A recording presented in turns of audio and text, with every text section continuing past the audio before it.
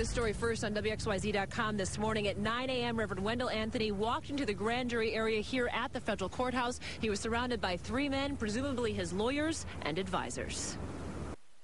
The Action News investigators were the only ones to witness Reverend Wendell Anthony entering the grand jury area inside the federal courthouse. We watched as the president of the Detroit chapter of the NAACP walked into the restricted area around 9 o'clock this morning. While grand juries operate in secret, sources tell Action News there's only one reason someone would enter the grand jury area like that, and that would be to give testimony.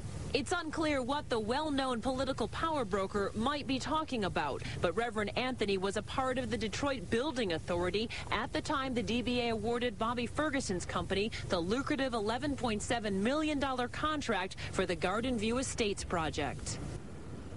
Of course, Bobby Ferguson was recently indicted, and those charges stem from that construction project. Again, it's not known exactly what Reverend Anthony is giving testimony about. He's been a longtime supporter of Kwame Kilpatrick and a confidant. He was also a supporter of the controversial Synagro deal, and of course, he also sits on the city pension board. So he could be talking to the grand jury about any number of different things. Of course, we'll stay on this story throughout the day. We'll have updates for you on WXYZ.com and on later editions of Action News. Reporting live at the federal courthouse in downtown Detroit, I'm Heather Catallo, Channel 7 Action News. All right.